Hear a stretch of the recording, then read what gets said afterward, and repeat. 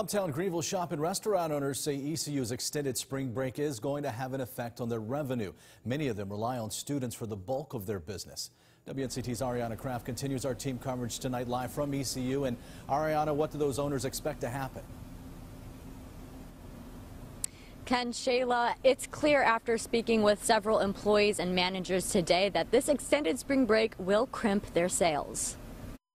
ECU students understand why the university is changing its plans. I think it's necessary. If the university finds that it's important, then I'm on board for it. Living in Greenville, I think it'll be interesting to see how the businesses and the students adapt to it, but I mean, we have to take necessary precautions. Whenever students leave town, stores feel the impact. Anytime school's out, we slow down for sure.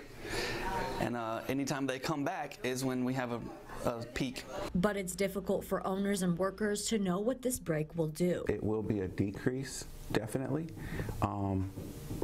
But at the same time, all of the customers that come here are not college students. So I'm not sure exactly how big it will be, but I think it will be noticeable. Coronavirus has many people conflicted. Part of me feels like there's a lot of fear going on, and just because it's so unknown, that kind of kindles the fear.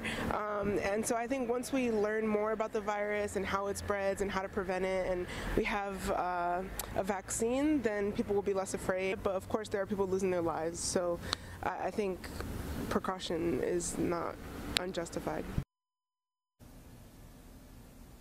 One thing these business owners are encouraging their customers and employees to do is to stay clean. They say frequently wash your hands and stay home if you're sick. Live in Greenville, Ariana Kraft, 9 on your side.